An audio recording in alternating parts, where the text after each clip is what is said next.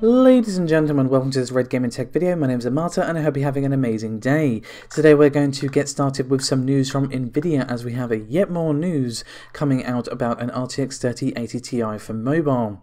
Now, this new information is thanks to Matthew Smith, a maintainer of the Tech Power Up GPU and GPU-Z database, and according to him, Nvidia is now working on a new flagship mobile GPU by the name of, you guessed it, the RTX 3080 Ti. Now, I'm sure many of you are sitting there going, this all sounds awfully familiar, and it definitely should. This is far from the first time that we've heard this particular rumour. In fact, we ourselves revealed this piece of info some time ago now, and you may recall that according to what we heard, we are going to be seeing a reveal of what we were told is called the RTX 30 Super for mobile at CES 2022, which of course is going to be in January. Now, back to Matthew's information for the moment. According to him, we're going to be seeing the GA103 chip being used, but we do not know the exact configuration of this model. Now, for those of you wondering, okay, that's all great and all, but where did he get this information from? Well, videocards.com decided to take some initiative and actually reach out to him. Of course, you can find their article linked in the description below. Now, according to what he told them, the name originated from the PCI Device ID database, where someone by the name of Faint Snow submitted a codename GN20-E8 to an ID of 2420, and that codename was later updated to GA103 by the same person, and then just a few days ago, the product name GeForce RTX 3080 Ti laptop GPU for this ID was posted in that very same database. Now, obviously, we should take anything that's rumour or speculation, anything not from the mouth of Nvidia in this case, with lots of salt TM. But it's still pretty damn interesting, especially given that this is, again, far from the first time we've heard this. We've reported this, and there's been various leaks. We heard that it was called the RTX 3080 Super.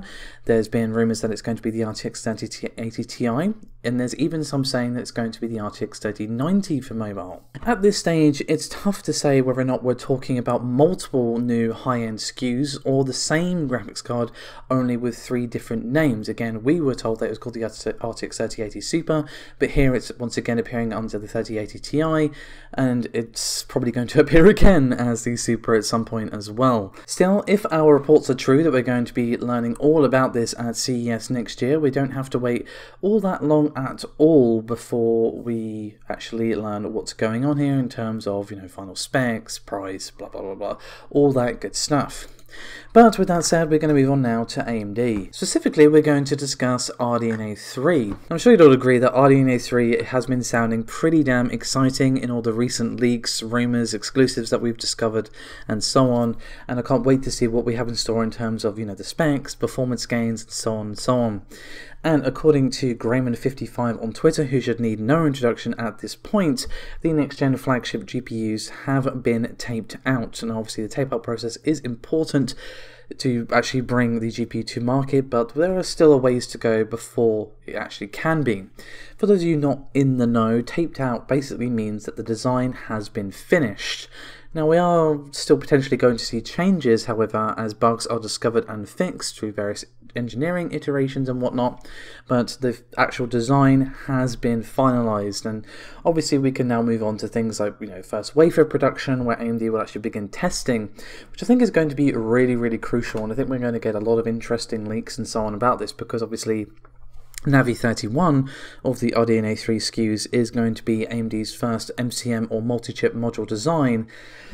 So I think it's not going to be a boring time when it comes to RDNA 3. I think we're all going to be really interested to see how RDNA 3 progresses throughout all the engineering iterations and whatnot. Assuming there are any leaks, there very well may not be, but either way, I look forward to seeing exactly what AMD have in store for us here.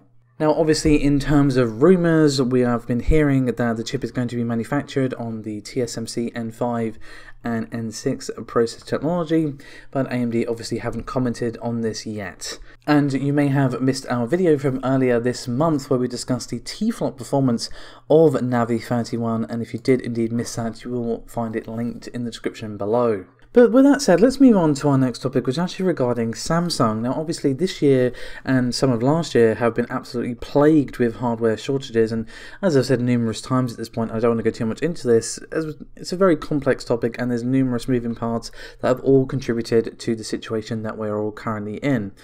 But obviously, a lot of the production at the moment is being handled by TSMC, and more competition in that area could definitely bring some relief. And Samsung is definitely obviously a competitor to TSMC, but they have about 17% market share in the foundry business, whereas TSMC has a staggering 53% market share. But Samsung is not keen to let this stand. They have recently said that they wish to triple their chip production efforts, which is pretty damn crazy. And for those of you wondering what their goal year is for this, it is going to be 2026, so obviously it's not going to be something that affects us tomorrow.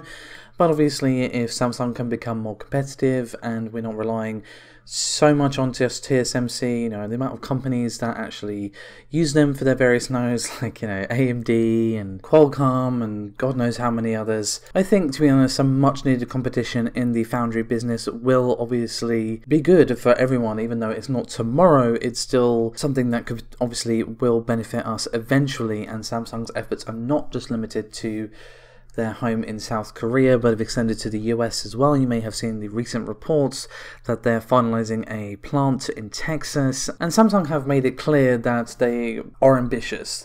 They've said that they want to gain the edge in mobile and take out Qualcomm and Apple, and now they're obviously looking to gain some ground against TSMC. And you know, this applies for GPUs and CPUs as well, but competition is only a good thing for us to consumers.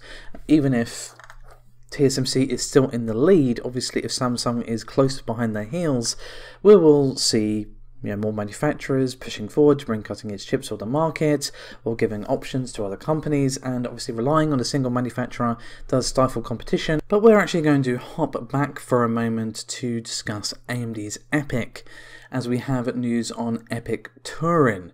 And this is allegedly going to be a Zen 5 based EPYC, so this is not coming anytime soon, given that obviously Zen 3 is Milan, Zen 4, which hasn't even out yet, is Genoa, and Turin is expected in 2023, maybe 2024, so we are definitely looking far ahead into the future here. Now, you may have seen the tweet from Grayman the other day, where he gave some information on the configurations that we can expect for Zen 5 EPYC, and allegedly we should see two configurations, 192C, 384T, and then 256C and 512T. But just about that, you'll see in a tweet from Executable Fix, and according to him, Turin is going to have a max TDP of a staggering 600 watts. Now, for those of you going, well, duh, it's server. Yes, it is, but it is still a significant increase when compared to Milan, which has a maximum CTDP of 280 watts, and the Zen 4 Genoa-based EPYCs are rumoured to have a CTDP of 400 watts, so this is a pretty significant increase in power demands. Now, obviously, with a chip that is so far in the future, this is by no means set in stone, and obviously, as with any rumour, it could definitely be incorrect, but it is still interesting that we are allegedly going to be seeing such a high peak requirement. Now, obviously, we can safely assume that we're going to be seeing some performance and specification improvements alongside these power gains. AMD obviously promised very recently that they're going to be doing some serious power efficiency. AMD claims 30 times energy efficiency by 2025, and I'm sure this goal is something they take very, very seriously. So by no means is the power requirements the complete story here. Either way, for technology lovers such as myself, and hopefully you guys as well if you're watching this video, it is very exciting times ahead. I'm really looking forward to seeing what everyone has in store for us at CES next year. Really hoping we get to see lots about, you know, Nvidia's plans, AMD's plans, even if we only get hints of what's coming for, you know, long-awaited things like RTX 40 and RDNA 3. I'm still looking forward to 2022. I think it's going to be a really interesting time in tech, and hopefully we can finally start to put these shortages behind us. Anyway, that is me done for this video. Thank you so much for watching. As always, do remember to like and subscribe, just help out a great deal, and I'll see you next time. Bye bye.